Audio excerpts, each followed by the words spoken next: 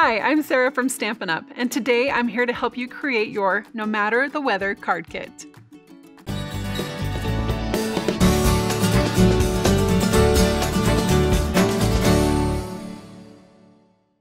Here's what our projects will look like when we're finished. I'm going to leave them here on the table so you can have them for reference.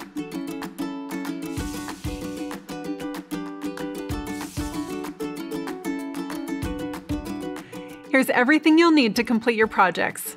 Most everything is in your kit, but you may also need some scissors, and don't forget your printed instructions. By separating and sorting your elements by project, you'll be totally set up for success. If you have any questions about the products I use in this video, feel free to check out our What's What in Your Kit video linked in the description below. For me, it's easier to create one project at a time. Now that we're set up for success, let's get started. I prefer to do my stamping first. Stamp before you stick. Stamping can be intimidating at first, but don't worry, we've got this. We'll need our block, stamp set, and ink spot. Place your desired stamp on your block, open your ink spot, and we're good to go. For a clear image, you'll want to ink your stamp well. All it takes is a few good taps across the entire image. If you want to practice first, go ahead and stamp a time or two on your chipboard. When you're ready to stamp, ink your image, line it up, and press down firmly and evenly. And there you go. You'll need to stamp multiple images, so just grab a wet cloth, paper towel, or baby wipe to clean your stamp and put it back on your stamp sheet.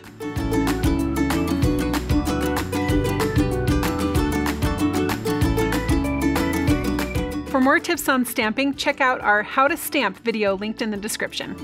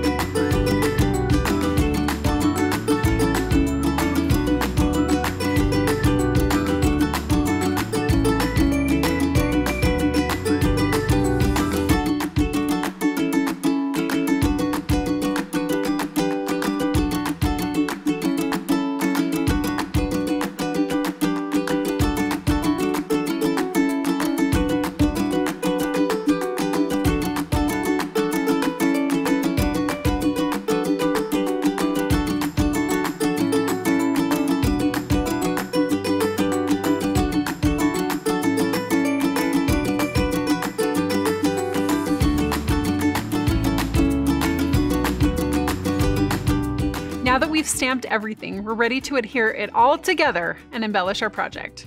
Use adhesive dots for adding flat images or dimensionals for added height. Your instructions are a great resource for seeing what adhesive is used where.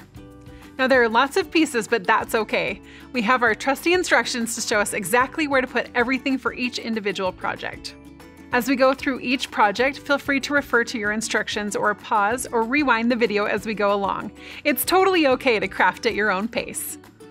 For these cards, we'll need to cut lengths of twine. The measurements are shown on your instructions for each card.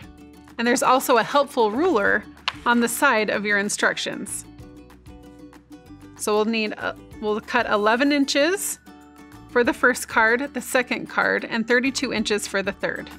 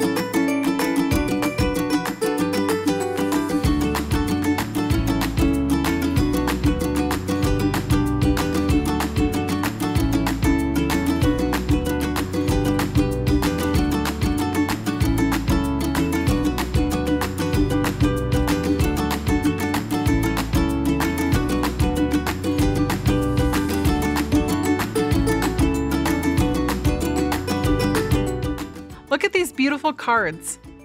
Now, our cards may not look exactly the same, and that's totally okay. Your personal touch and creativity is what makes them special. I'm excited to share these cards with people that I care about, and I hope you'll share yours as well. If you liked crafting with the kit today, we have more kits to choose from at StampinUp.com. Click Shop Product and then Kits Collection to find your next creative experience. Enjoy!